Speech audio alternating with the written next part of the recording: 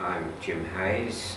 My introduction to prostate cancer came back in 1995. I had a cousin diagnosed with prostate cancer and he suggested I should get a PSA test. I did this. It was 3.3, which the advice at the time was that's fine for a man of your age, don't worry about it.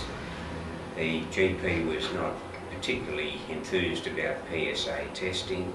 He believed in the DRE, so I had the digital rectal examination for the next few years, and that went on until 2006, at which time one evening I had a very sharp pain in the back which continued all night.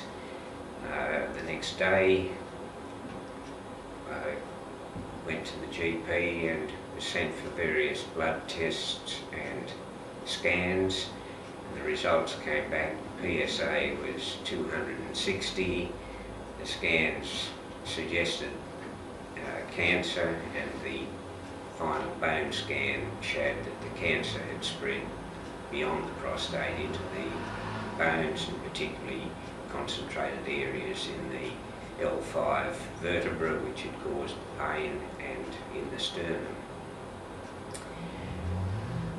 At that stage there's not many options in the treatment. It's hormone therapy, and the only real choices are between the ways in which that's administered, and after initially having that in tablet form, which proved to be impairing the liver function, I've subsequently been on 3-monthly injections of leuprine. Initially the response was excellent, and PSA over the next few years fell down to 0.7, and at that stage we discontinued the treatment briefly. PSA rose very rapidly.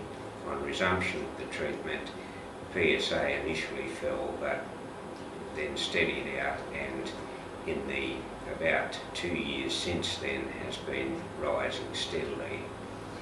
So this means the cancer has become resistant to the hormone treatment, and there are not many options left after that. We're not too sure what the subsequent outcomes will be, but the initial estimate of life expectancy was 3 to 12 years. We're now into about 4.5 years since the diagnosis, so we're just continuing on at this stage and watching developments. Thank you, Jim. Jim, what would you say to those out there that are not sure about possibly having PSA testing done at an earlier age that they seem to say is recommended at 50 and now have lowered that to 40? What would you say to those fellows? I would highly recommend that you have regular testing and keep track of it. If you do have the misfortune to be diagnosed with prostate cancer, the earlier it's detected, the more options you have, and the better are the chances of a complete cure, which is far better than the sort of palliative care which I've had to have.